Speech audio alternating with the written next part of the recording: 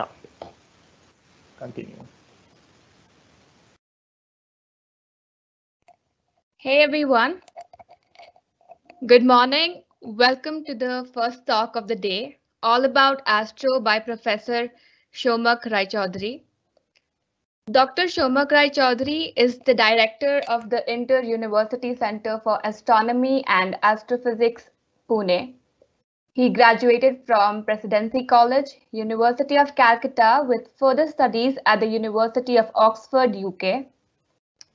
After his PhD from the University of Cambridge, UK, he worked at the Harvard-Smithsonian Centre for Astrophysics, USA, where he was also part of the team that built the Chandra X-Ray Observatory for NASA.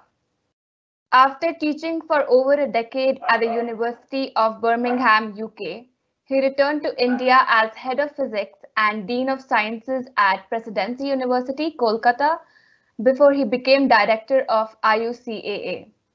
Dr. Raychaudhury is a Fellow of the National Academy of Sciences and Chair of the LIGO-India Science Management Board and TMT-India Project Management Board.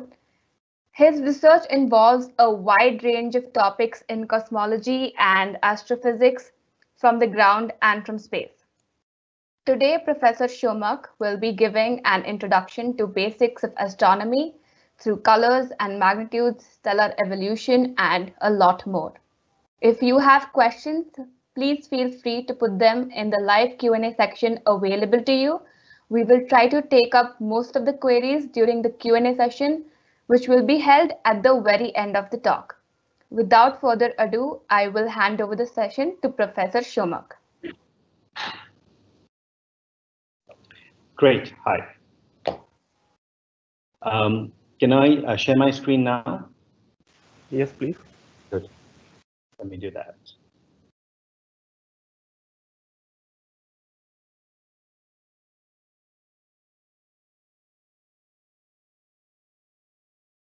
Is the screen visible? It's visible now. Great. Wonderful. Good morning. Very early morning for many of you. My name is Somak Raychaudhury, and I've been asked to start off this whole exercise all about Astro and give an introductory lecture on the basics of astronomy. So I'm going to assume that most of you have not encountered basics of astronomy before. And so if there's familiar material here, then please bear with me. This is essentially to prepare you for what's coming in this whole game. So first of all, I like to say that as an astronomer, as an observational astronomer, I look at the sky in various ways, and it's come a long way from astronomy when it was essentially the only science available to humans many thousands of years ago, in terms of trying to figure out what the science do. Science helps us figure out nature, figure out what makes things happen. And the primary data available to everybody was the night sky and the sun in the day and the sky and what's happening out there. So in the absence of television and daytime and nighttime entertainment, this was the biggest entertainment for humans, looking at changes in the sky. And so that's why there are a lot of stories about stars, a lot of stories about the sky. The sky helped people navigate, even on land, going from one place to another. And I'm going to start with the basic notions of astronomy, which help people do this. Right? So, for example, people divided the sky into constellations to help remember things, because the sky is very important. I mean, it's not as important now because we have other forms of entertainment. We can read books, but the sky told stories, the sky told people where to go, and so people had to orient themselves, even directions, even if you are walking to the nearest settlement, village, you followed certain patterns particularly in the night sky. And so they're divided into these. But one thing we must remember is that we still use this kind of notion of sky, and we say this thing is in Orion, whatever, etc. But here's Orion, by the way, very familiar constellation. But it's not true that these stars are associated with each other. So in each of these patterns, you would have stars that are at different distances from us, right? But they look near on the sky. So often there is this misplaced notion that we talk about a certain object in the sky, a group of things, and they actually know about each other. Because they can be, many of these stars are at very different distances. In the sky, you would see a very different picture. Let me see. Is my network working all right? Just I'm going to switch to a different network.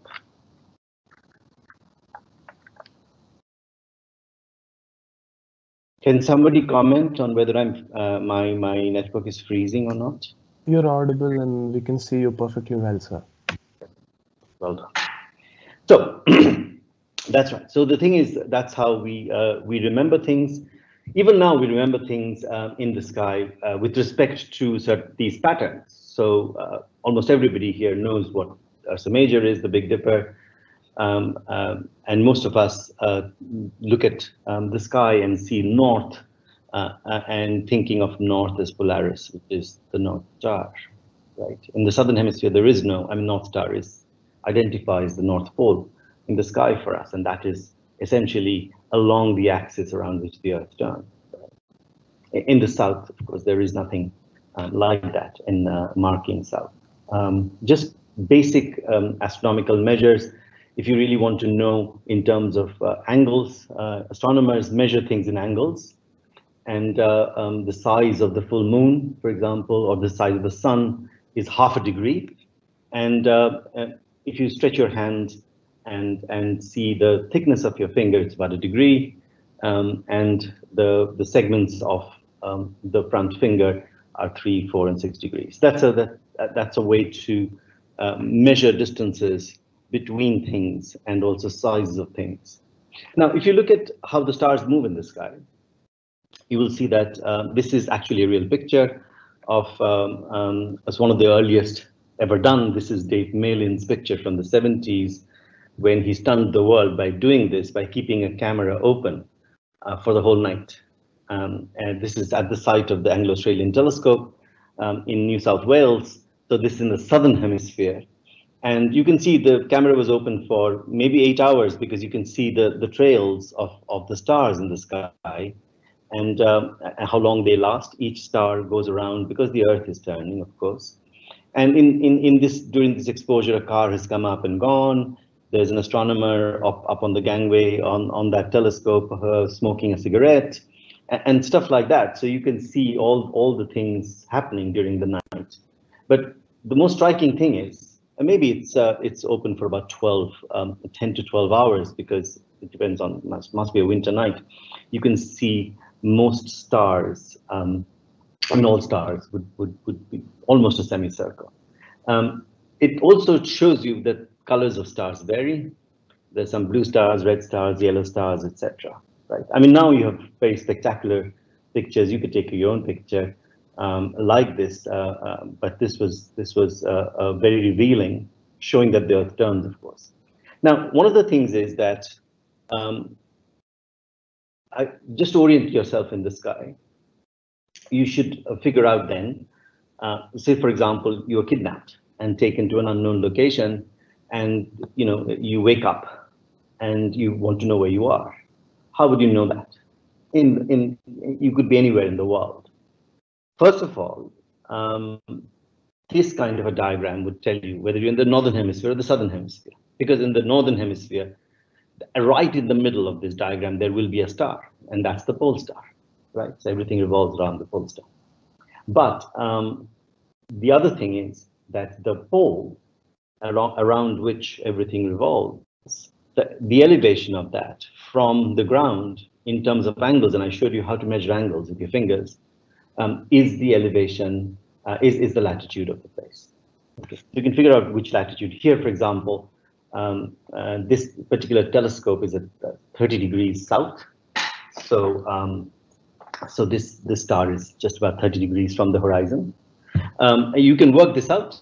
For example, if you from a diagram like this, if you are, say, this is the Earth, and you are standing at this position O prime, your head is pointing towards the zenith. Perpendicular to it is what's called the horizon. The horizon would be on the ground, and so the angle that your position subtends with the center of the Earth, with the equator, which is the great circle that goes around the middle of the Earth, is lambda, which is the latitude of the place, right? So at the poles, the latitude is 90 degrees. On the equator, it is 0. And I'm at 18 degrees in Pune, for example. And so, from simple geometry, you can figure out that the angle between the horizon, you can do it yourself from this diagram, and the pole star is going to be the same as lambda, just from the various triangles in here, right? And so the idea is then, so this kind of diagram, it's then obvious if you are standing on the equator, the pole star would be on the horizon, and so all such trails would be semicircles. Everything rises, everything sets. In this particular diagram, you can see many stars do not set. These are called circumpolar stars. And there are many stars that you don't see, which are below the horizon. Those are visible only from lower latitude.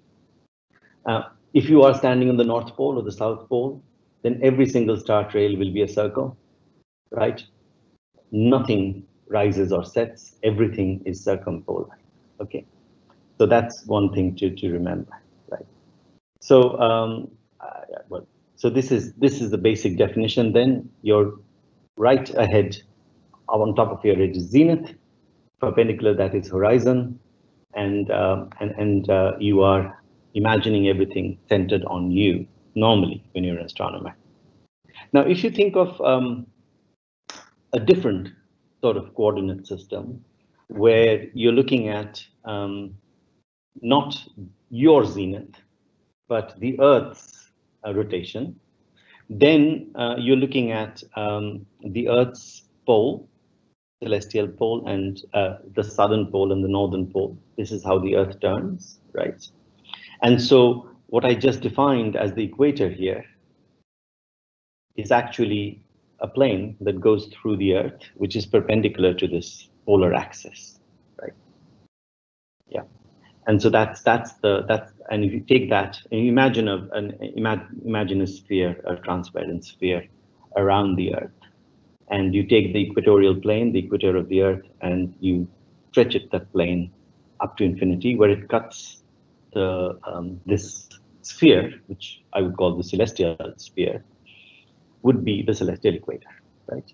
So it's just like the Earth's own system of coordinates. You have the equator and the latitude and the longitude.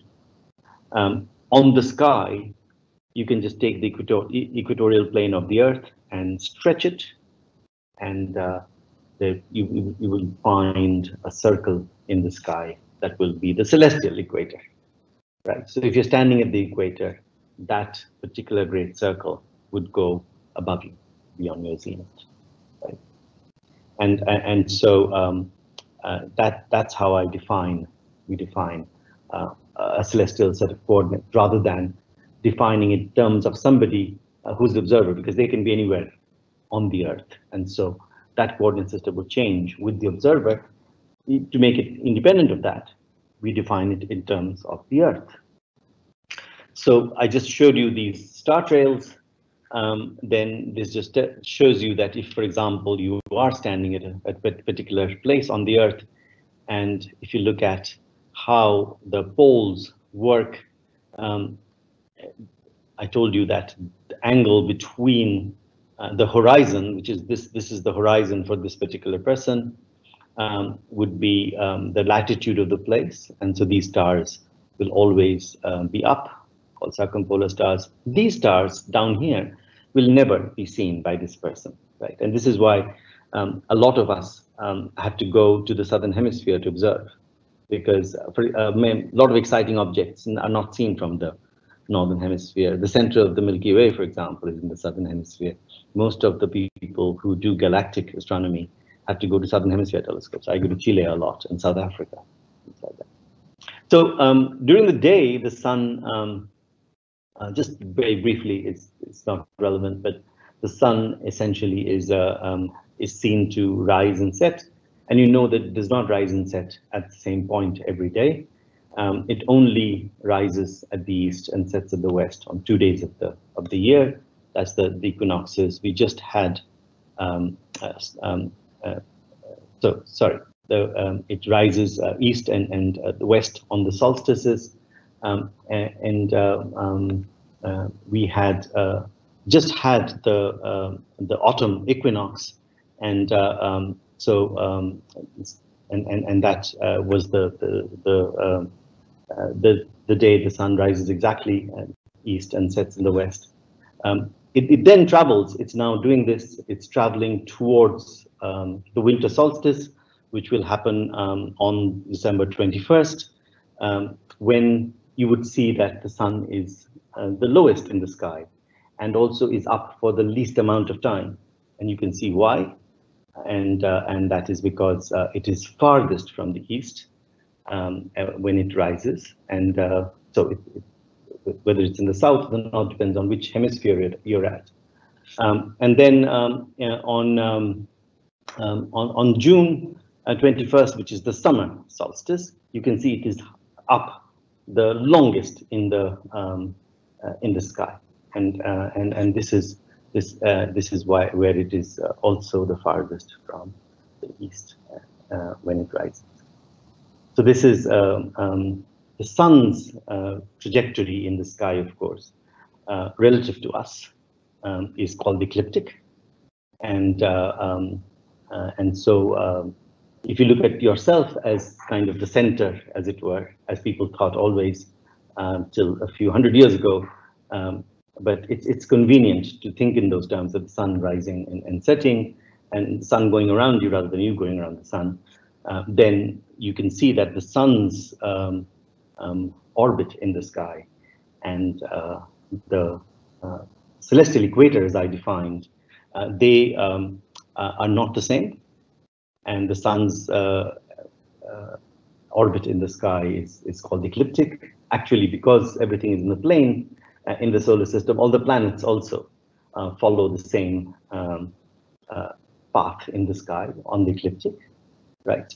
And these two are at an angle, and they cross each other at the places where the equinoxes happen.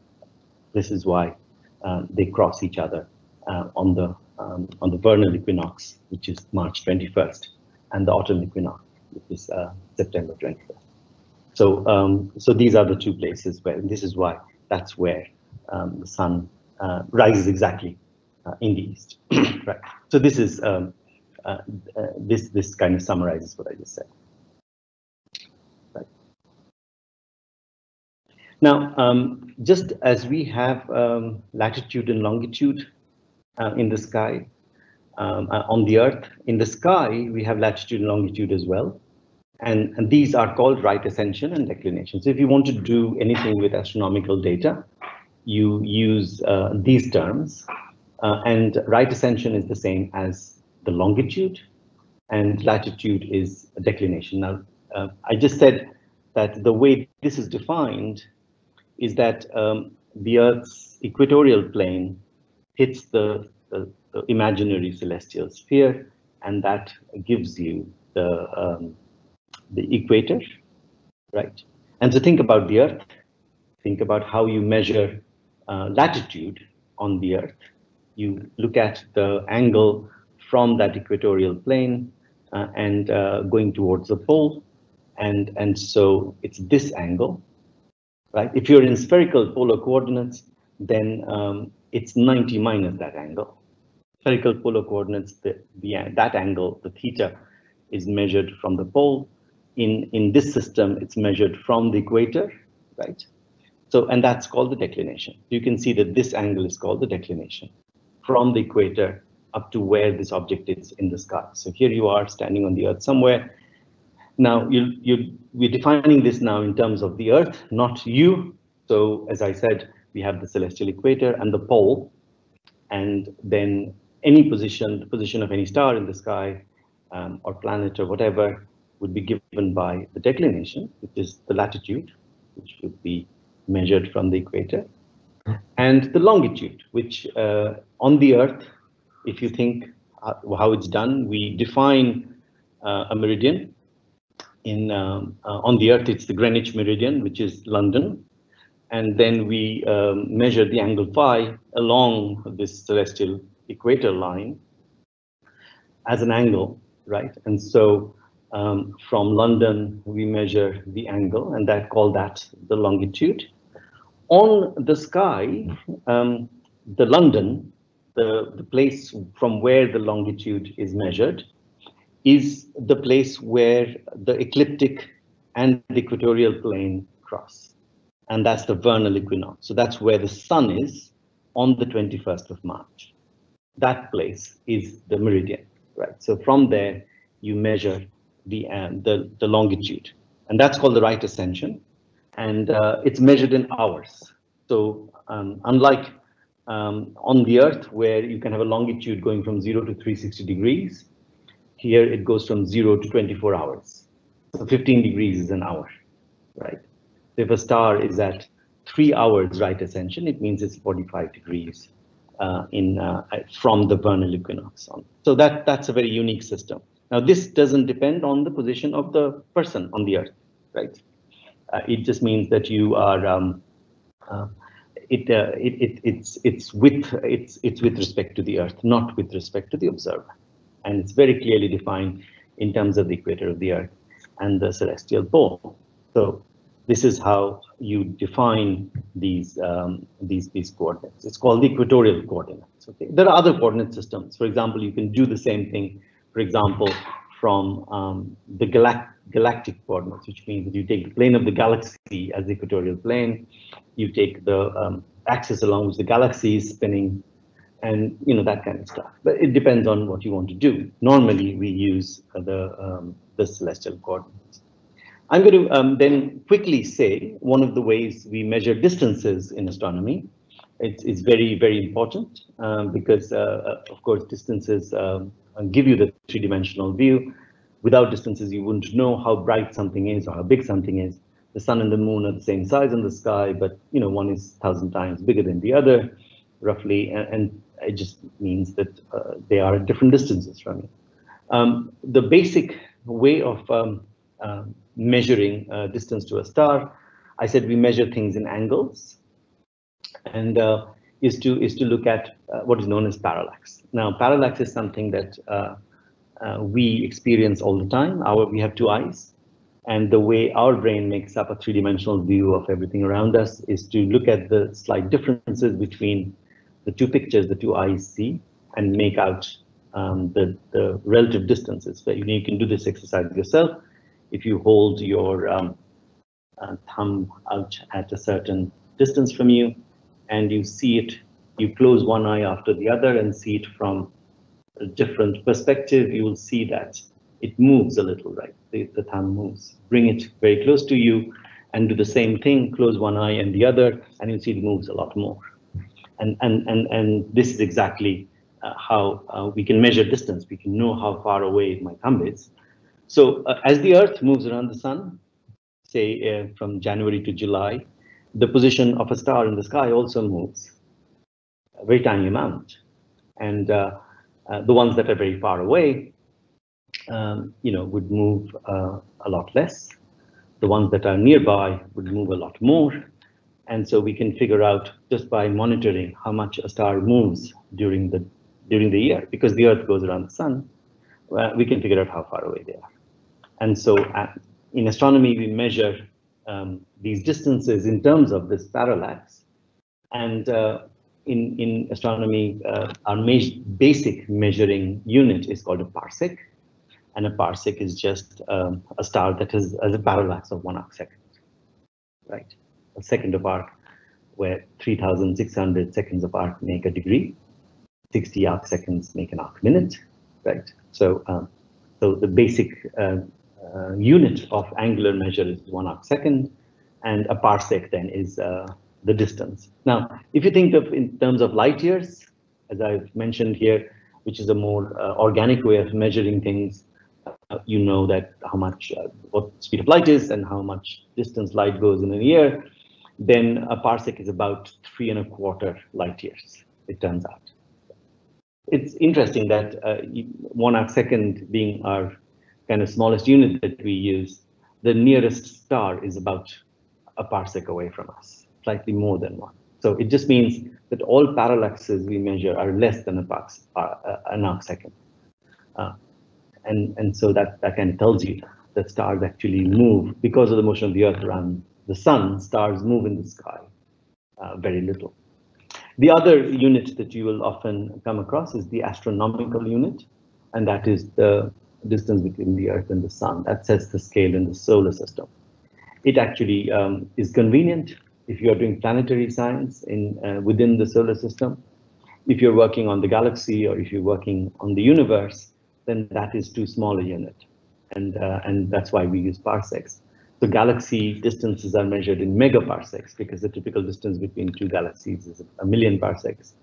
Within our own galaxy, stars are parsecs apart. I mean, nearest star, as I said, to us is about a parsec away. So, so this is kind of the typical distances between stars, is about a parsec. Typical sizes of galaxies are kiloparsecs. Our galaxy is about 20, 30, 40, something like that, kiloparsecs across. And the distance between galaxies is megaparsecs, right? Okay. So I saw that.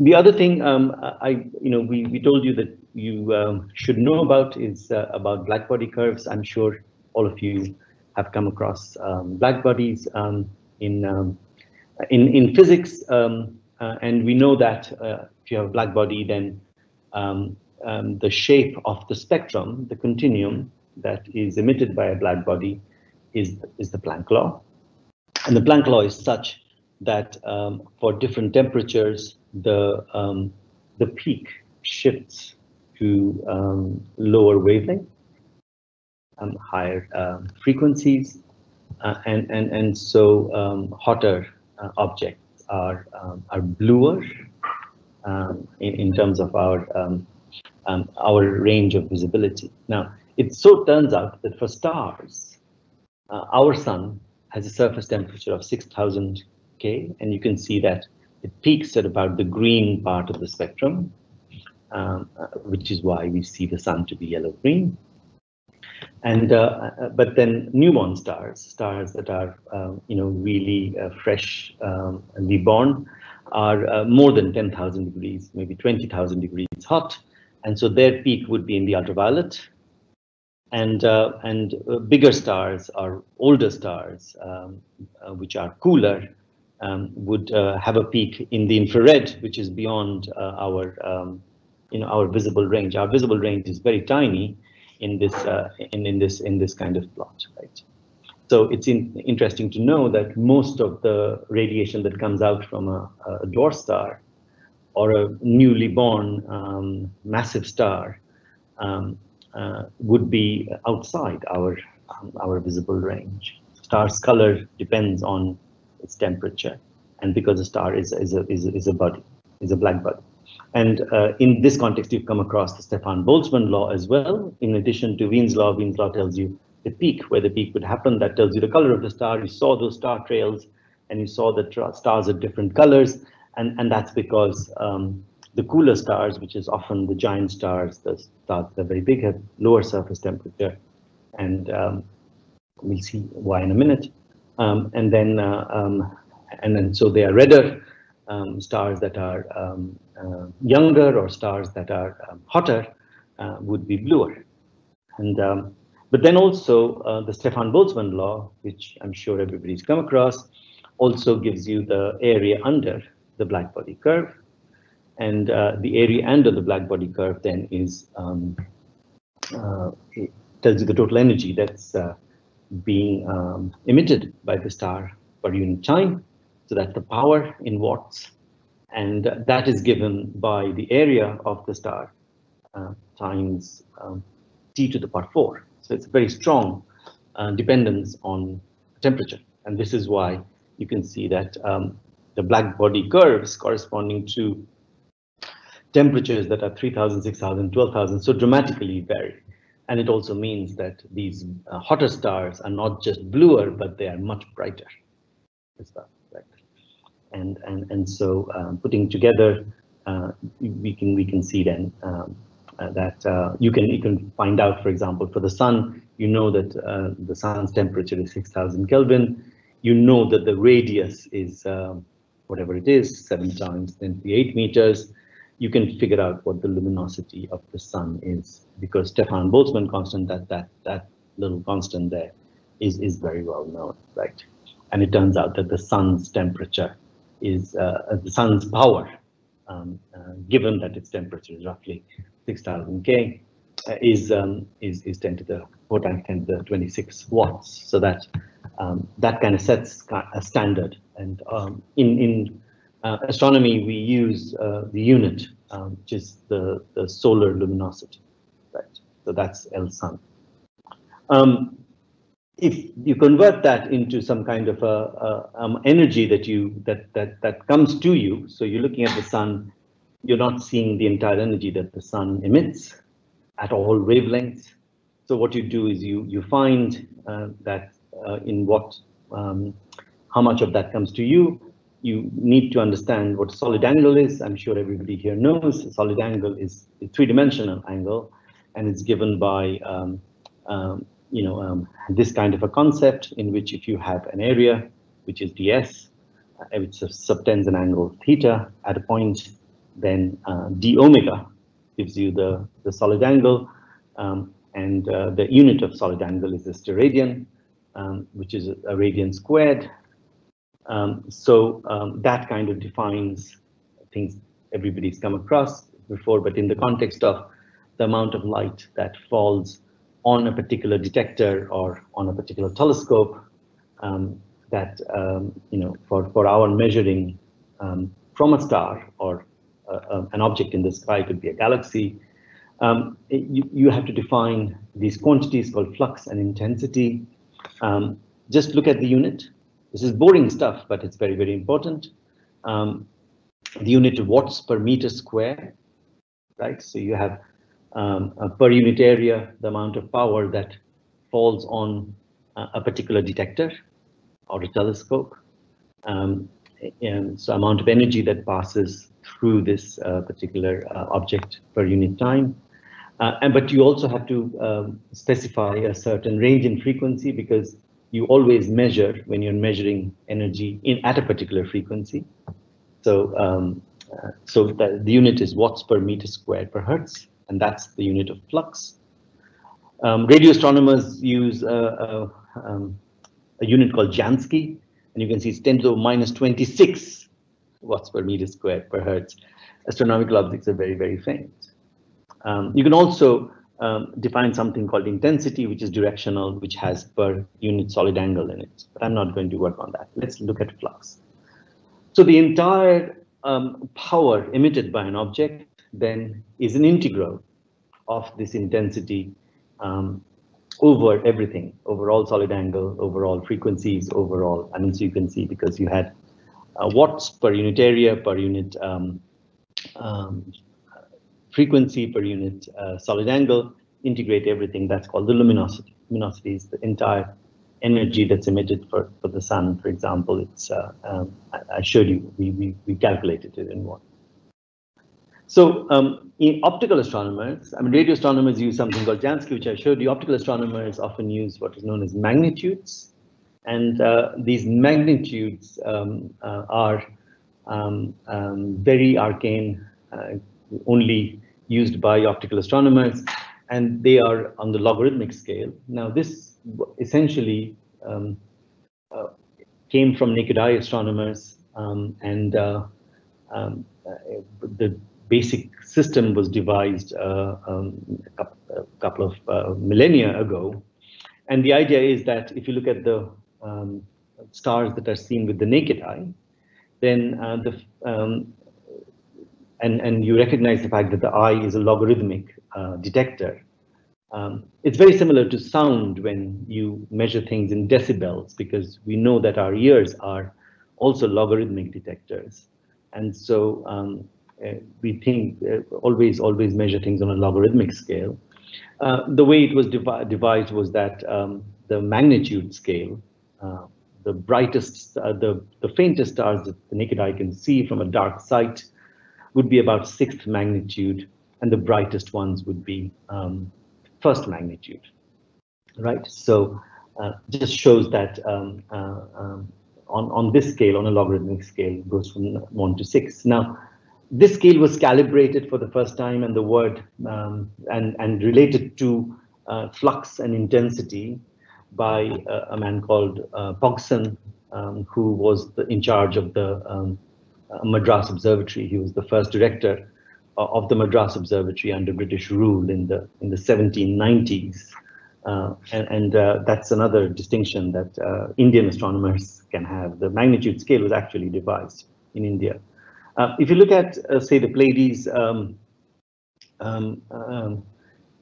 which has these stars, it's very familiar. A lot of astronomers use Pleiades as something that they see with small telescope.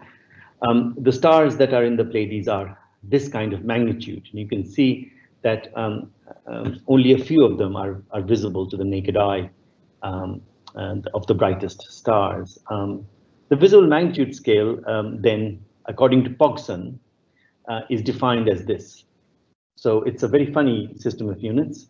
The difference in magnitude between two objects is negative minus 2.5, the ratio of the intensities or of the fluxes of, if they're just point objects like stars, of the two objects. So this is very similar to the decibel scale for sound, except that there are two differences. One is there's a 2.5 in the middle, in the front.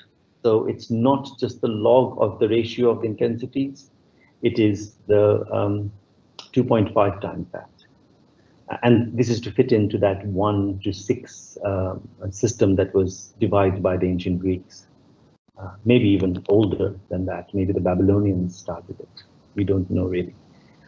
But the other thing is, it also has a minus in front, which means that the brighter stars have smaller magnitudes. The brightest star is 1, and the faintest, etc. But of course, with telescopes, this stretches much beyond 1 and 6. And so the faintest stars that we now detect with the largest telescopes in the world are 27, 28 magnitude. And the brightest star is, as we know, is Sirius, which is actually minus 1.5. It's not really the brightest star is not 1. It's the brighter stars, really. The brightest star, according to this system, is minus 1.5.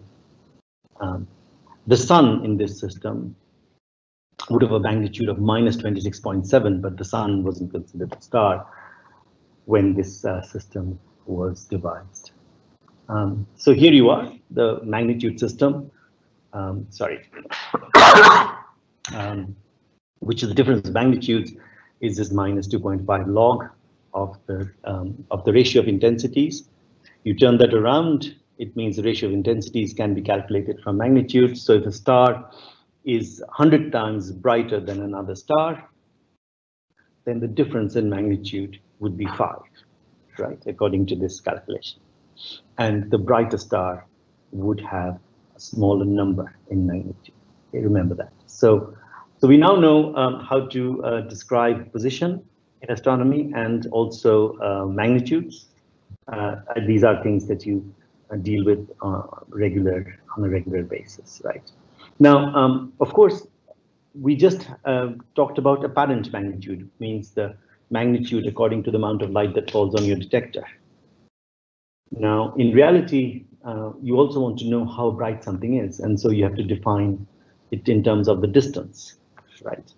So you know that light falls off as 1 over r squared, 1 over d squared, and so actually the brightness of an object or the flux, the intensity, whatever quantity you use, is the actual luminosity of an object divided by 4 pi d squared, right?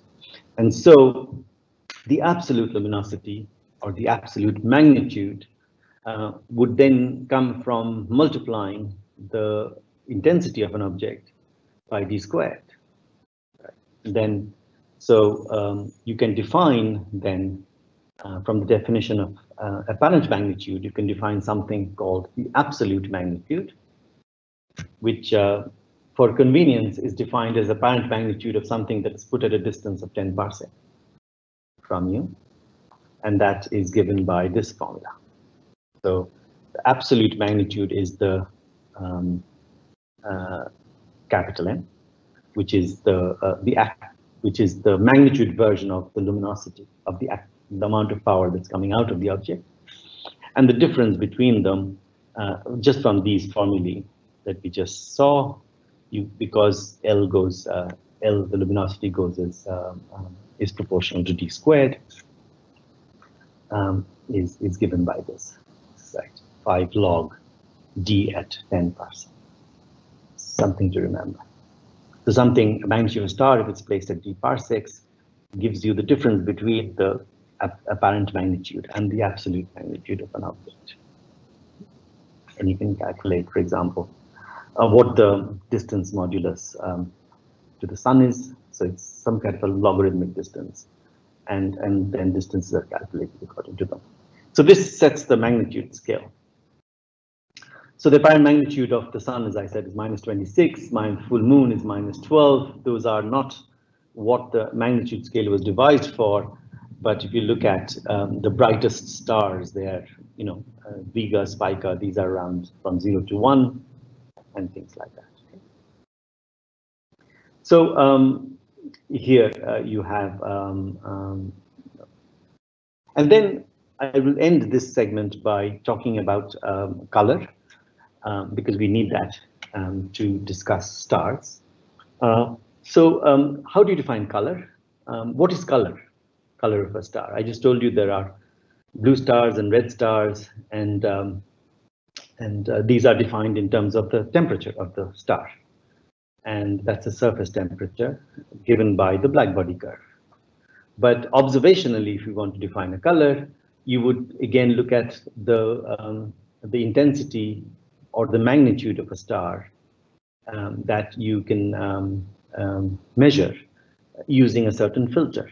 And so there are the standard filters called UV-VRI filters. V is visual, which is the middle of the optical spectrum, that the yellow-green that is, and these are red and near infrared, and blue and ultra blue or violet. Really, ultraviolet is outside of visual. And these are the response curves in terms of the wavelength in angstroms. Angstroms are 10 times nanometers, as you see. So, this is the visual range, really, from about 3,500 angstroms to about 8,500. And the UV-VRI filters essentially define, they're not Gaussians or Planck curves or whatever. They have a certain, it depends on the property of the material used, but they're standardized. And these are set at the centers of these filters are at this kind of nanometers, just multiply by 10 for angstroms, and so these are standard definition filters. And once you've defined the UV-VRI filters, then what it does is that it then defines the color of a star by this formula. So if you have if you measure the fluxes in 2 different filters of the same star, the difference in magnitude, which would mean the ratio of the fluxes or intensities, the difference in magnitude would define a color. That's exactly what color is. When you see something as red, it just means that the flux that you're receiving from it in the red is more than the flux that you're receiving in the blue. And so the ratio is going to be different from something that is green or blue. So this formalizes it. A color is just the ratio of fluxes, but in the magnitude system, it's minus 2.5 log of that. Okay, and there's a 0 point for the filter, which in this particular color index system, in the UV-VRI system, is standardized, it's calibrated such that that is 0 for the star Vega.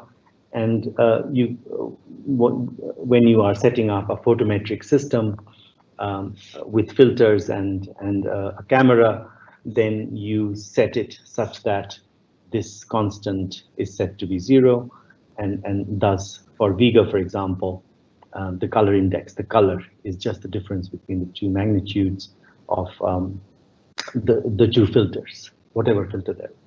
Okay, so this is how we define color in astronomy. Okay, so now the flux density is L over 4 pi d squared. The apparent magnitude I just told you is minus 2.5 log of this, and the color is then the difference, the ratio of the two density. So I'll briefly talk about because how much time do I have, organizers? About like half an hour more. Okay. Maybe So 40 minutes. Yeah. So of course we'll have questions at the end. Thanks. So I have two things to cover in this time. One, I'm going to talk about the reason I described magnitudes and luminosities and color is I'm going to talk about how stars are put on a sequence called the Hertzsprung-Russell diagram. And then towards the end, I'm going to talk about galaxies and dark matter. And so let's launch into that. So let's look at how stars are imagined in astronomy. Star is essentially a ball of plasma that is a black body, right? Now, what's happening in a star is that this plasma, and it has to become a star, it has to have nuclear fusion in the middle. So what's happening is that it's a ball of gas that plasma we could just call gas, and it's trying to contract due to gravitation, but that's being prevented by the thermal motion of the individual particles in the star, which has thermal motion because of a certain temperature. And why is it a certain temperature? It is because that it has a source of energy in the middle, and right in the middle there's thermonuclear energy coming out because of a thermonuclear fusion reaction that's going on in the star, and this keeps on maintains the temperature of the star, and the star radiates the energy as it comes to the surface. That's how, and the whole thing is in what is called hydrostatic equilibrium. So the pressure due to the heated gas and the pull of gravity inwards, the balance of the two sets the size of the star, the radius. Okay, so that's in short what is known as the hydrostatic equilibrium. So the sun or the stars, they emit energy. No star has an infinite reserve of energy. So eventually, when the fuel that is being used by the star to fuse into for the fusion reaction in the middle finishes, then the star is finished. The star dies. But the lifetime of a star then is essentially the time it has the fuel to do the fusion in the middle. So imagine the star as a spherical ball of ideal gas. Actually, it is an ideal gas because it's interesting that if you look at the sun's density, it's the same density as water. But the difference between water and the material in the sun is that the sun is ionized, or the material is ionized because it's a plasma. And so it's not in molecular form as in water. So all the particles are separate, right? All the electrons and protons and neutrons are essentially it's ionized, and so the nuclei and the electrons are separated from each other, and so the particles, the distance between particles is much larger compared to the size, and so you can think of it as a gas. That's why we call the material of a star as a gas, not a liquid, even though the density is the same as water.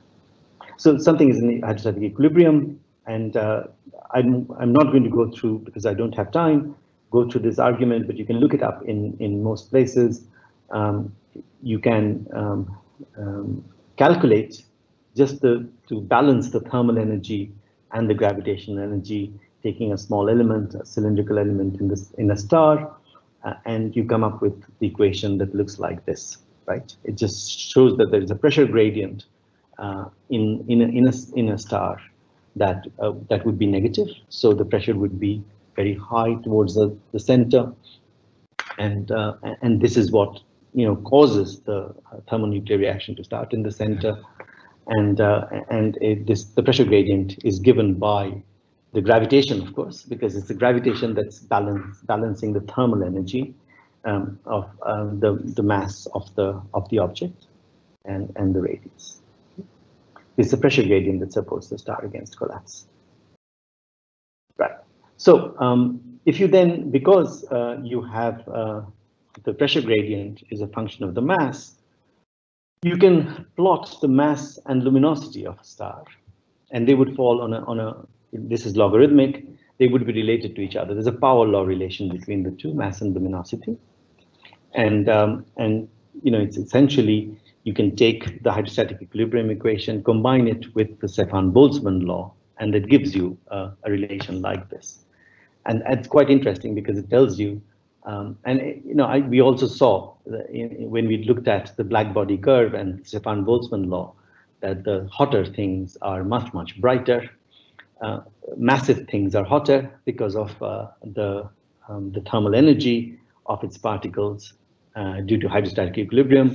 And so the luminosity is connected with the mass of the star. So the brighter the star is, the more massive it is in this particular relation. As you can see, the sun is in the middle, and if you have something that's 100 times the luminosity of the sun on the mass scale, it's about about 5 times more things.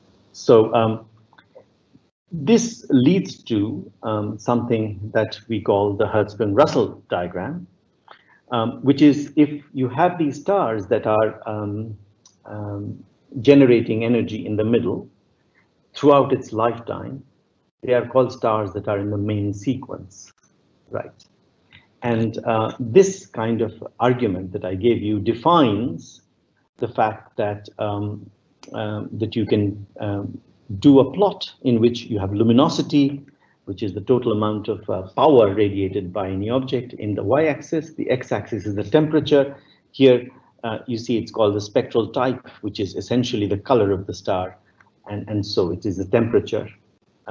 So this is a color and luminosity diagram, and actually this is on a logarithmic scale, so it's a color and magnitude diagram. So this is why I kind of introduced all these quantities to you. You can see on the right hand side the absolute magnitude of the star, so that's your magnitude, and on the x-axis it's the temperature, okay, which is also its color because of the black body relation. The color of the star is given by its temperature, so it's a color magnitude diagram, and it tells you the different kinds of stars. So the main sequence are the stars that are in a dynamic equilibrium, generating energy in the middle, where its gravitational energy is balanced by its thermal energy. Yeah, and so this defines the so-called main sequence of this star. In this particular diagram, you can see that these are, and in a funny way, the temperature on a Hertzsprung-Russell diagram increases with decreasing x-axis, and the luminosity goes up. So the hot, bright stars in this corner, the cool, dim stars in this corner, sun is right in the middle, right? And here you can see that the same thing here. It's the same diagram. It just shows where different familiar stars are. Sorry. So here the main sequence is like this, and as the sun's or a star's position in the main sequence ends, that means when it finishes its fuel, it moves out of the main sequence. And then it goes to a whole different sequence of evolution that I'm not going to go into today, because that takes a few lectures. And the star becomes a red giant and goes into this part of because it blows up, not blows up, but increases in size. And so it gets bloated. And so as it increases in size, its temperature also drops. So it becomes cool. But because it's large, remember Stefan Boltzmann law has a 4 pi r squared in the front. If it's very large, its brightness goes up, but its temperature goes down. So it becomes cool and bright. It goes to this part of the HR diagram. And then eventually it can end up as a white dwarf, as the sun will, right at this part of the HR diagram, where it won't have much energy to radiate because it's not producing any light. So it will be low luminosity, but it will be very hot because it will be very compact. Right. So here you are. The white dwarfs are here. The red giants are out there, and these are the main sequence stars. So remember, if you measure the color of a star by measuring its temperature or by measuring its flux in 2 different filters and taking the difference, that gives you its color, and its magnitude is measured by, you take its image in various filters, and you kind of fit some kind of a black body to it, and you can find its total luminosity, and that gives you the y-axis of the HR diagram. It's very, very convenient way to find out what stars are doing. And of course, if you take the HR diagram from a cluster of stars, it shows all the different kinds of stars that are in that cluster, and so it will tell you, the population of a cluster of stars or in part of the star. So here your main sequence and the giants, etc. The different parts of the Hertzsprung-Russell diagram tells you where a certain star would be. And the sun is right in the middle, because this is all, it just shows you the sun is a very ordinary star. And there are stars that are smaller or cooler than the sun and brighter as well. The small corollary to this is that you can turn this argument around and look at the size of a star as well, because from the Stefan Boltzmann law, L is 4 pi r squared, sigma t to the power 4, right? And so r squared is then the ratio of the luminosity to the 4th power of its temperature.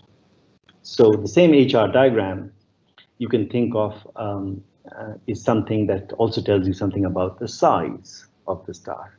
So remember, the cooler but bigger stars are in this corner.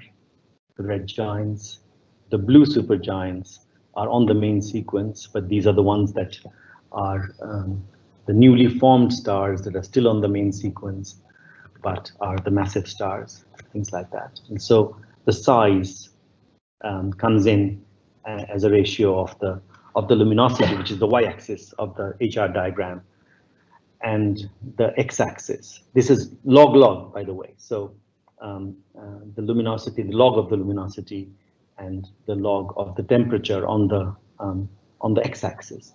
So depending on these 2 quantities, you can find the radius of the star, and you can see the sizes of the stars in different parts of the HR diagram. It's very convenient to find out how big stars are. Okay, so a star's evolution then follows certain trajectories in the HR diagram, and I'm not going to talk about that.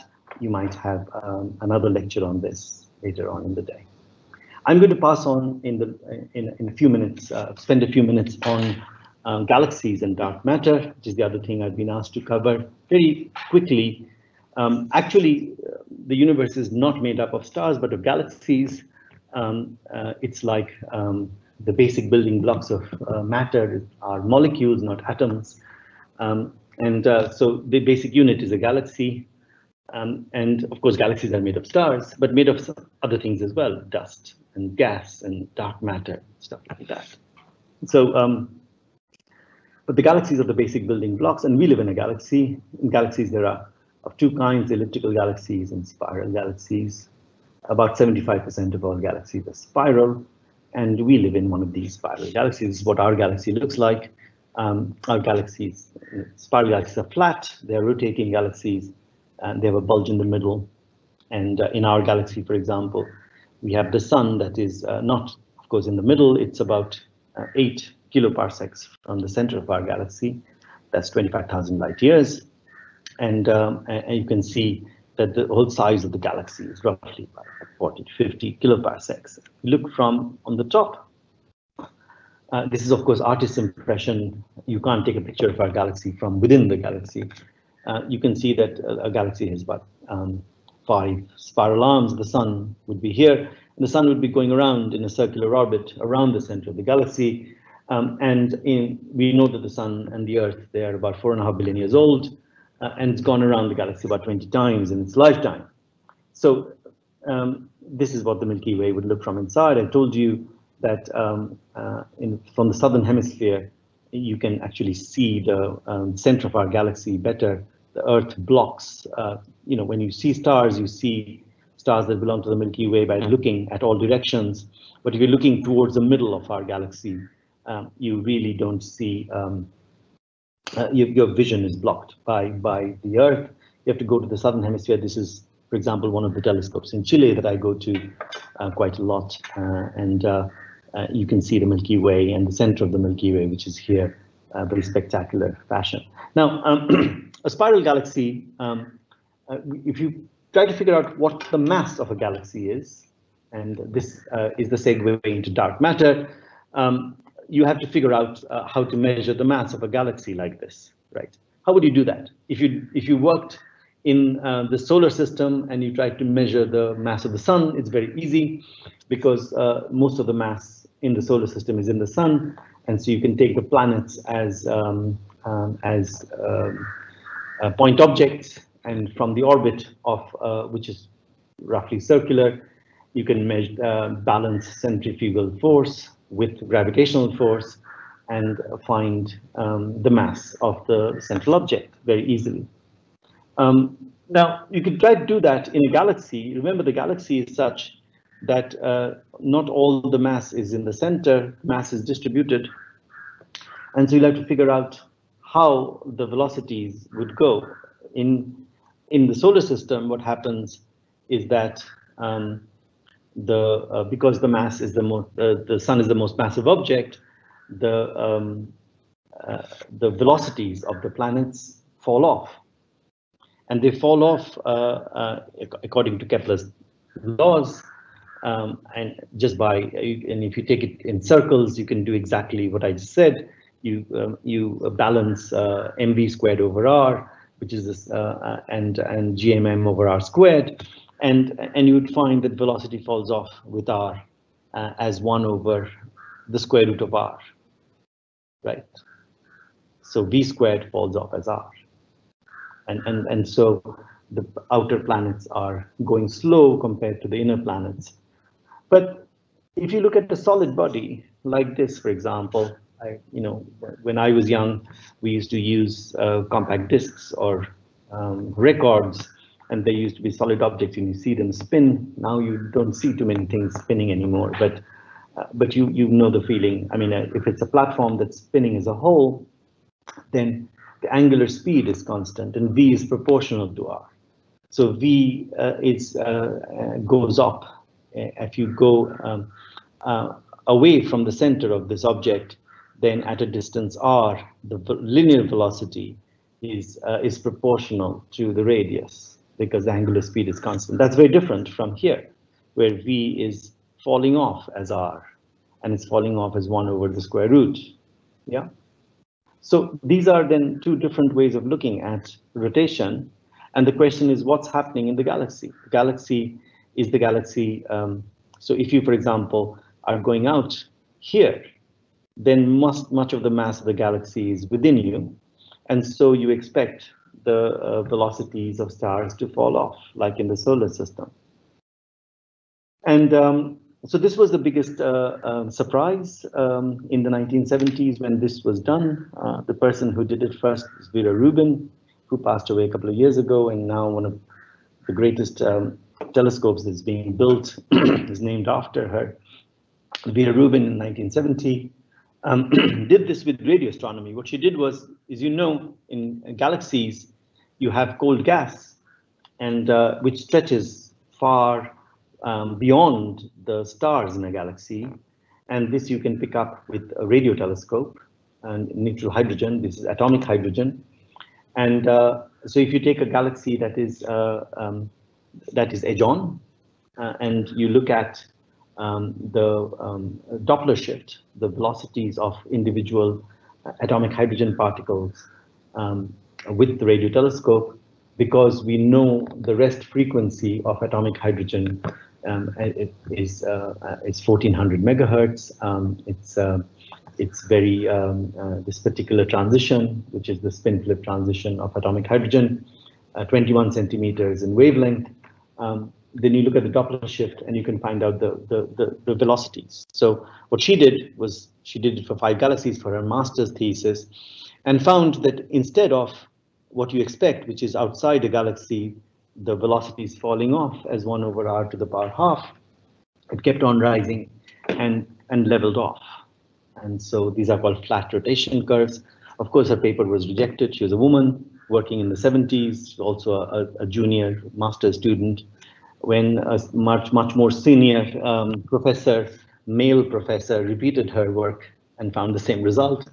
In the 1970s, this became more of a fashion, and the idea is this. So it just shows you that if you take a galaxy and you go outside the galaxy and you test particles, it just shows that there is quite a lot of matter outside these galaxies, and otherwise they will the rotation curves would fall off.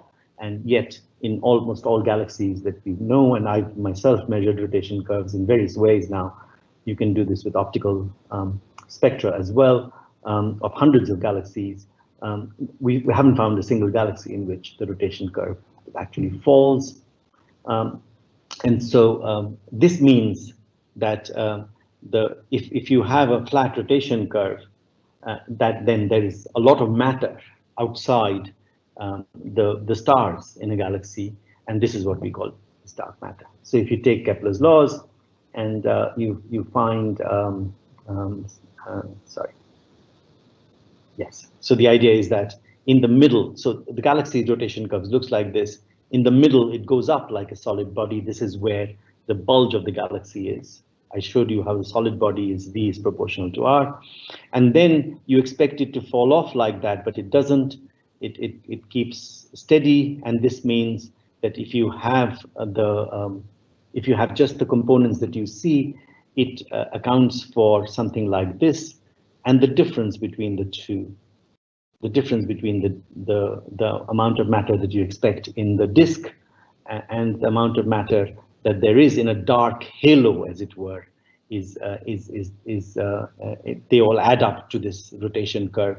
It's flat, and it just means that there's a dark halo surrounding all galaxies, stretching out to many times the size of the galaxy, and it just tells you that there's the dark matter, and the dark matter halos would look like this.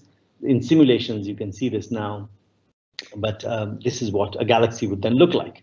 So you have the galaxy in the middle, which is a small disk, but it will be surrounded by a very large amount of matter. In fact, it probably 10 times the amount of matter that you see in stars are in dark matter halos of these galaxies. Now, so in our galaxy, it would be something like that, and this has been measured also in our galaxy. But it's much more difficult to do it within our own galaxy. You see dark matter, and I'm going to wrap up now by talking about gravitational lensing very briefly. Dark matter, this is, in a way, a dynamical way of measuring the presence of dark matter.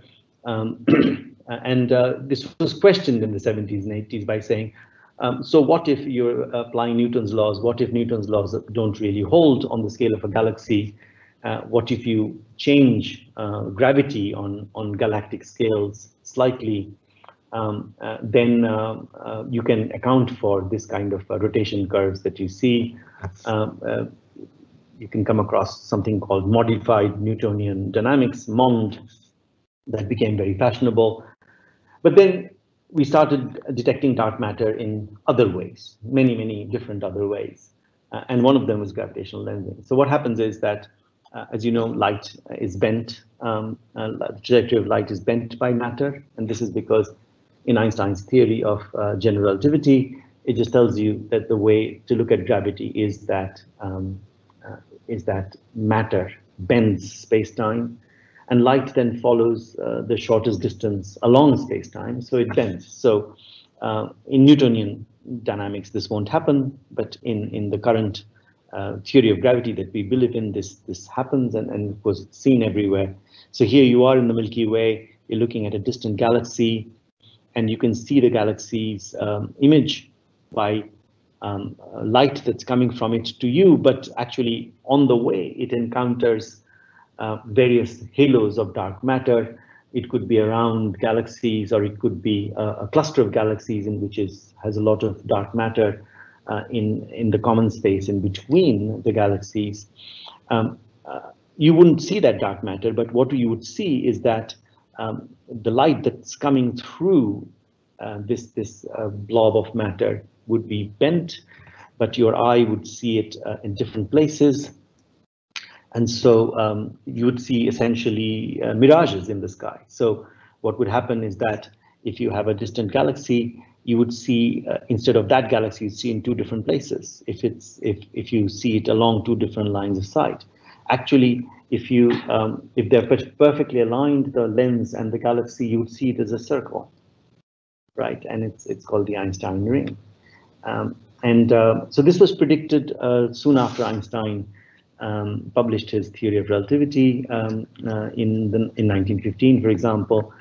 But gravitational lensing of galaxies started to be fashionable in theory in the 1960s, 1950s, 1960s. People started predicting that you would see multiple images of things and also distorted images, ring-like images, etc. They were not discovered till the 1970s, 80s, and now we see a lot of these. So the Einstein ring images, you can actually see them. This is of course a real image.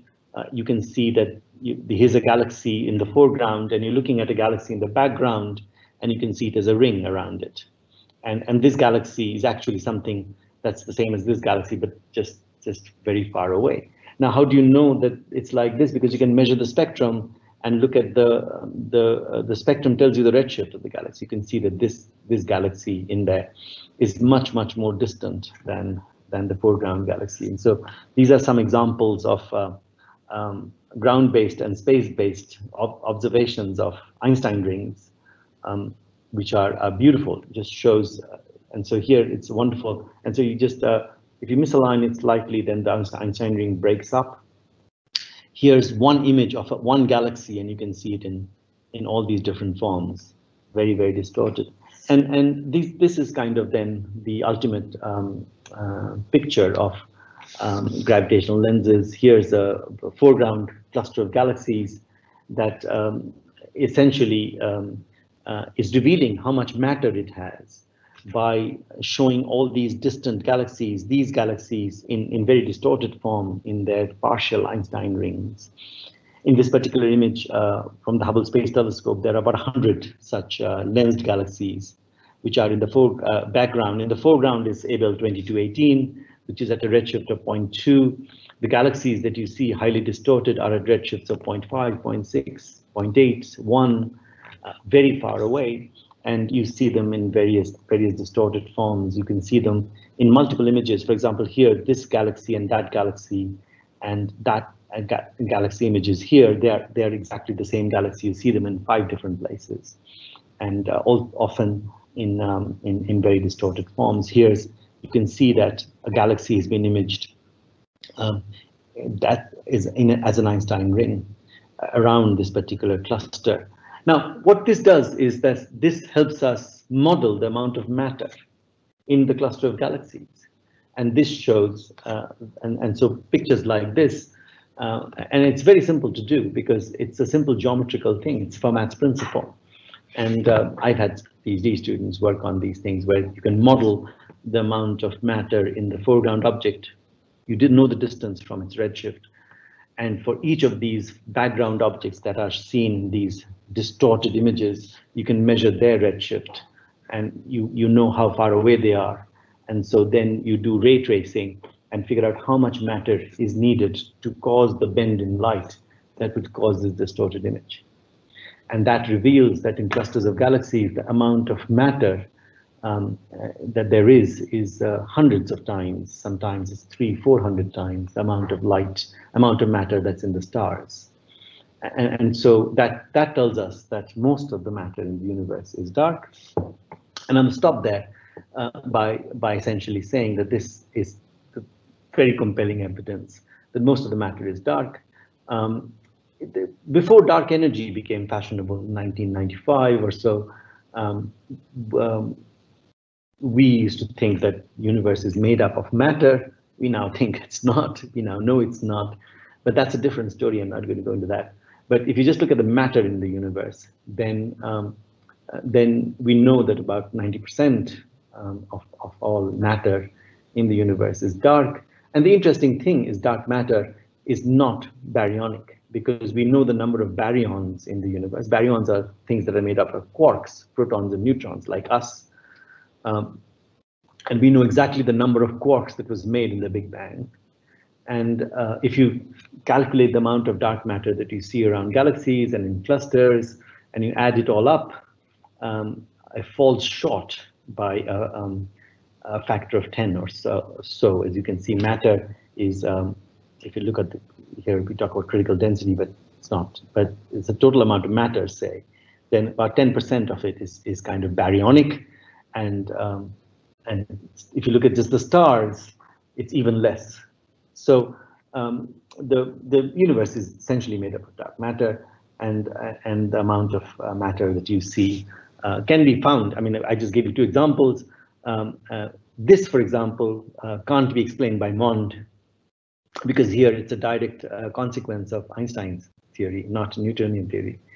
And there are many other ways of measuring dark matter. Anyway, so I'll stop here. I've covered a lot of ground today. I've covered the basics of astronomy, looking at the sky, the magnitude system, looking at the HR diagram and stars, because you'll need this for future exercises. I've also covered galaxies and the evidence of dark matter. So I'll stop there and see whether there are questions. Before we take questions, I have one announcement to make for all the workshop participants. Do fill up the Google form linked in the Q&A box. That is your attendance sheet. And yeah, now we can move on to the questions. Yeah. So do I take questions from the Q&A, or are you going to give me questions? Yeah, from the Q&A. I don't see it. Okay. The first question is, while measuring the coordinates of stars and distances, don't the stars surrounding us change over a long period of time as our sun and the surrounding stars are moving? So they should change the coordinate systems themselves, the coordinates. Yeah. But that is a very good point, and it does. But human lives are much shorter than that. I mean, we've just only started looking at astronomy, through telescopes, etc., in the last 300 years, really people have been defining such things over the last few thousand years, whereas it takes much longer than that. As I said, the sun has gone around the galaxy about 20 times in its 4.5 billion years. So so many hundreds of millions of years it takes to go around the galaxy. So that's not the point. The point is actually even more interesting, and that is the axis of the rotational axis of the Earth. That precesses. The Earth is precessing like a top, and the precession timescale is 26,000 years. So within the recorded history of astronomy, these things have changed. For example, when the pyramids were being built, which is say 5,000 to 6,000 years ago, which might be also the time scale of the Mahabharata war, for example, in our history. The pole star was not the pole star. Vega was the pole star. And so the sky, the constellations have shifted because the sun's precessing. So the axis of the rotation of the Earth points at different stars, at different points of this rotation, and that's much smaller than the sun going around the galaxy. But yeah, so we are defining this system with respect to the Earth and its rotational axis as it is now. And that is why it helps to define it with respect to the Earth, because we are standing on the Earth, and the sky can change over thousands of years, and of course over millions of years. Yeah. Can somebody read out questions? Yeah. It's easier. If the curve of mass is measured using neutral hydrogen, then how are we sure that the entire mass follows the same curve as the hydrogen? Yeah, though that's a very interesting question. We are not measuring the mass of the neutral hydrogen, though. That's the point. So when we measure the mass of the sun using the say the orbit of a planet, we are using the planet as a test particle, and you're measuring the sun. So I don't have a blackboard here, but think about it. If you, for example, take the gravitational attraction between the sun and the Earth, it's G times the mass of the sun and the mass of the Earth divided by r squared. And you equate it to the centripetal force of the Earth due to its circular orbit, and that's mass of the Earth times v squared over r. The mass of the Earth cancels, and you're measuring the mass of the sun from this exercise, right? So you take a particle of neutral hydrogen and you find its trajectory in the galaxy, and you do the same kind of exercise. You're not measuring the mass of the hydrogen. You're measuring the mass that is causing this hydrogen to move, and that is all the mass that's inside that orbit. And so you're measuring the mass of the galaxy. So it's measuring the mass of everything: stars, dust, gas, and it turns out dark matter, because that's what dominates. I hope you understand that. Okay, next. What is responsible for the rather significant deviation in the solar spectrum from the expected spectral graph for a black body at 5800 Kelvin for shorter wavelengths of emitted light? Okay, I did not talk about this. So this is something you must have heard from somewhere. The deviation is because the sun is a black body in the continuum only. If you look at the continuum, the spectrum has the continuum, which is the shape, general shape of the spectrum, but it also has lines on it. And these are lines which are excitation of certain energy levels, certain transitions between energy levels, either in absorption or in emission. In the sun's spectrum, for example, and this is not true for other things, but in the sun spectrum, most of the lines are absorption, because the outer layers of the sun are cooler than the inner layers. And so as light comes out, the light gets absorbed. And so there are certain lines. Where there are more, in parts of the spectrum where there are more lines, then it would deviate from the continuum, right? So the continuum is fitted. I mean, you can see the shape of the spectrum. I don't have a picture here. You would see that the general picture, the shape of it is a black body, and on top there are all these lines. And there are certain parts of the spectrum that there are many lines, and if you just focus on that, then you can get a lot of deviation. Okay. We see objects in the visible range to be red, blue, white, yellow, and even in images that are modified RGBs, we can see these colors. But why don't we ever see anything green?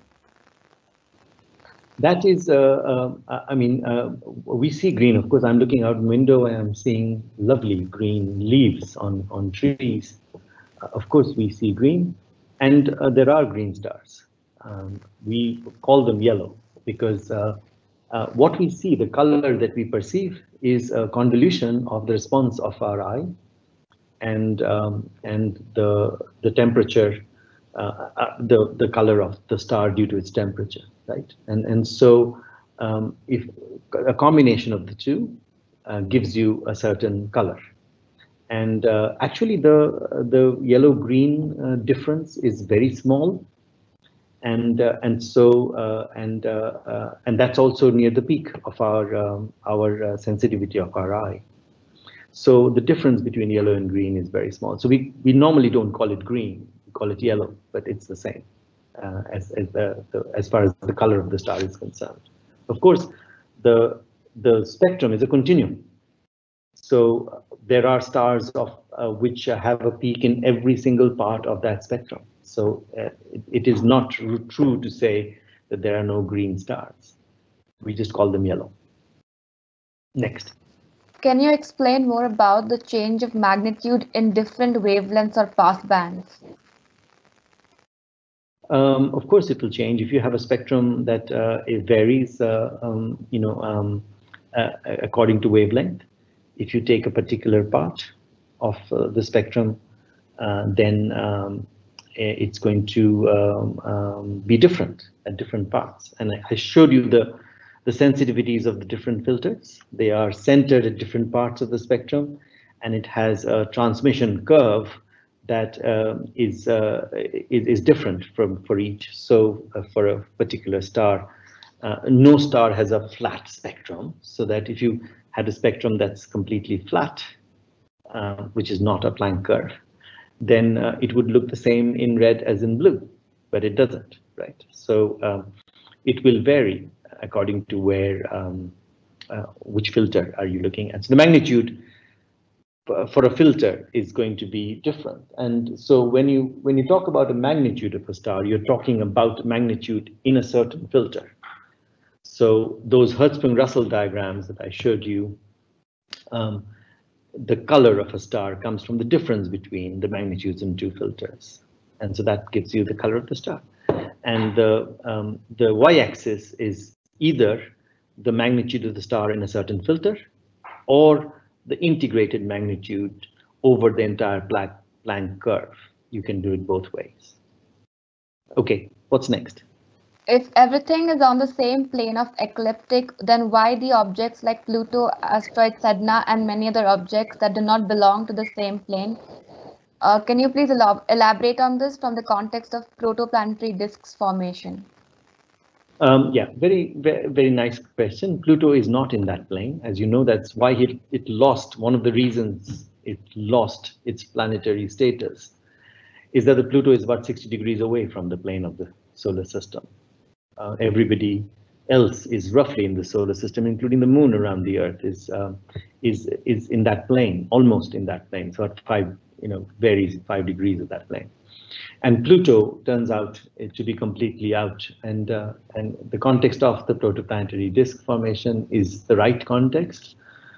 When the sun formed, the planets also formed at the same time. It's the same ball of gas that collapsed to form the sun. And the disk around it, which then within the disk, and you see this in simulations now, within the disk, blobs of gas coalesced to form the planets. And the ones that were terrestrial planets came in towards the center.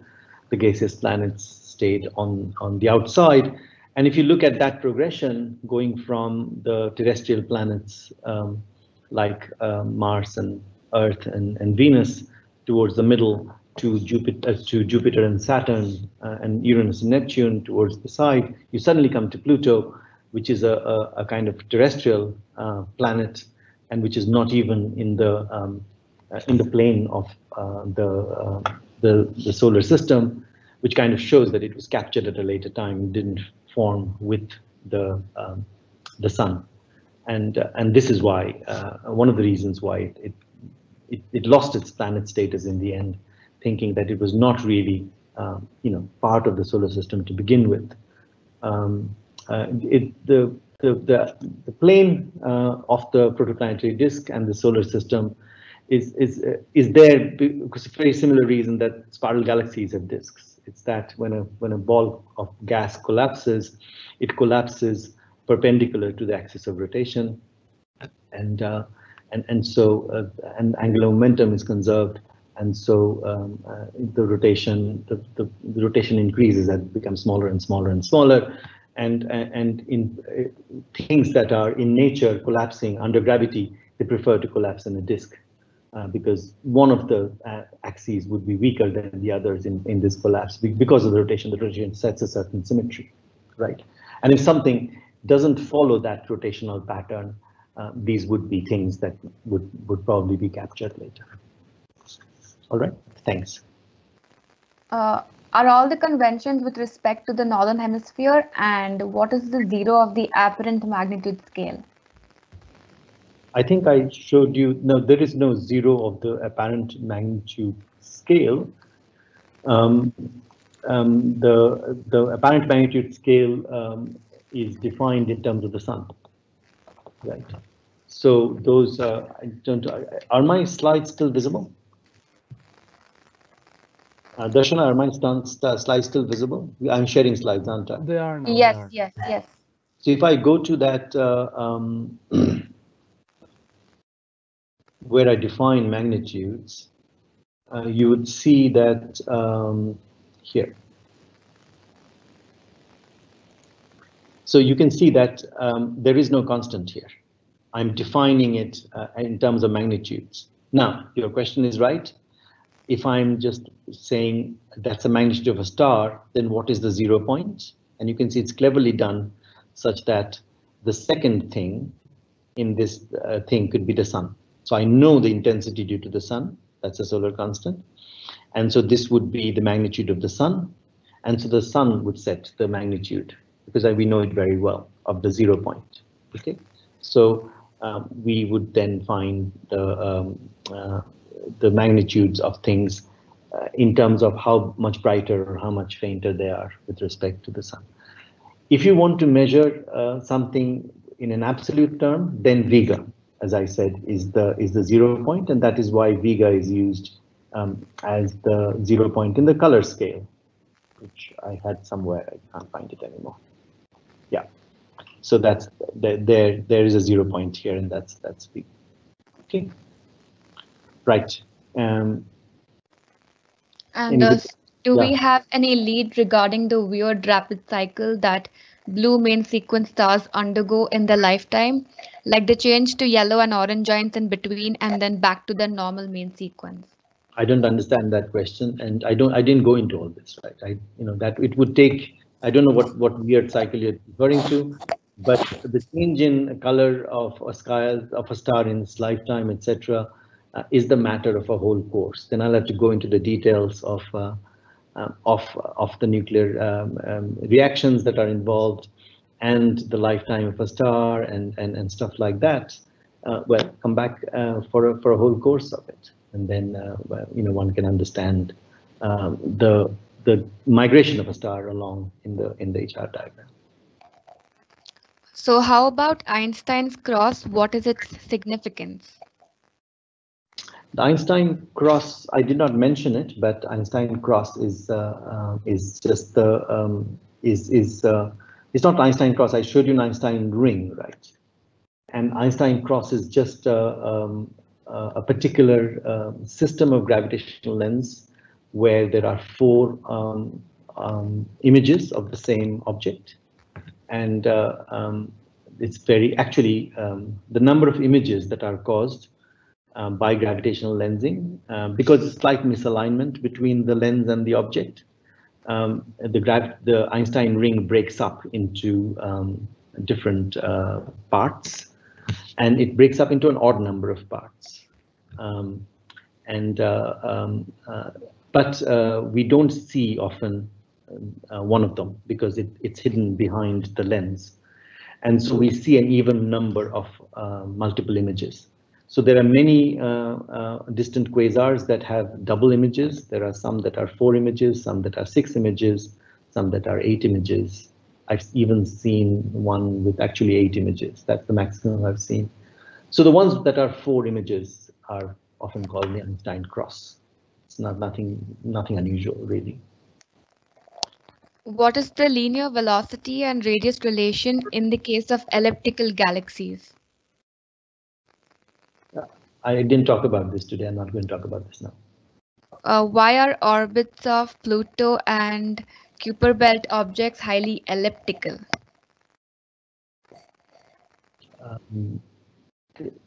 They are. I mean, the ellipticity is defined by initial conditions when the orbit was set up. So there is nothing that can change it. So if something was captured from outside and it was already in some kind of a highly elliptical orbit, then it stays elliptical. There is no process in the solar system that can change the ellipticity of an orbit. So, comet orbits are very highly elliptical. Pluto's orbit is more elliptical than other planets, but that's just initial conditions. That's how they are. What are your views regarding the different aspects of where gravitational lensing and gravitational micro-lensing is used? Right.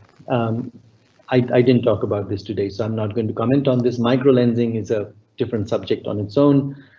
Micro-lensing is a very small changes in the lens properties. Lens also means that it doesn't only give you multiple images. In case where you don't resolve the images, it changes the brightness. And if you, for example, have a star with planets around it, and which are moving around it, and that is the lens, then you can have small variations in the lensing, and that's called micro-lensing. There are many different reasons of micro-lensing. Again, I mean, I'd rather stick to the questions that come from the lecture I gave today. Otherwise, because then I'll have to give you a full lecture on the particular subject. I can't answer questions from all of astronomy today. Okay, last question for the day. What is the actual color of the sun if we observe it from outer space? Actual color of the sun, if we observe it from outer space, would be the same as we see it. I mean, the color of the sun doesn't change because we're observing it through the atmosphere. Yeah, it changes during the day from red to yellow, depending on where it is in the sky, because of scattering in the atmosphere. But the general, I mean, when an astronomer measures the color of the sun, they measure it by correcting for the atmosphere, etc. I think the color would be very similar to what you see when it's not very close to the horizon, when it's up in the sky at its maximum. The color is defined by its Planck temperature, its black body temperature, and so it's the same color as you see. Right? Right, no more questions for today. With this, we bring the Q&A session to a close. We'd like to thank Professor Somak Raychaudhury on behalf of all of us for having taken time out of his busy schedule for this informative session. I believe so has covered quite a lot of useful and essential basics of astronomy. I'd also like to thank the moderators of this session for handling the questions. We thank everyone who has attended today and hope you enjoyed and learned from today's talk. I know it is quite early for a Saturday. In addition, I would like to thank Professor Nirupam Roy and the students of the Joint Astronomy Program for their immense support throughout the process. We are grateful for having a team that has worked tirelessly reaching out to people, putting together the posters, setting up the website, and so much more. I'd like to take a moment to thank Team Pravega as a whole for handling so much work so well. I'd like to remind all of you that our next talk is scheduled for today at 3 p.m. where Professor Shivarani Tirupati will continue. She's from the Indian Institute of Astrophysics and she's going to talk about the Milky Way, giving us insights from stellar archaeology. I must mention here that it is mandatory for workshop participants to have attended both the talks today to be able to attend the workshop. An announcement will be put up in the Q&A box with links to the next session. So we're looking forward to seeing you all there. Thanks for tuning into this session, and we'll see you in the next session. Thank you. Bye for now.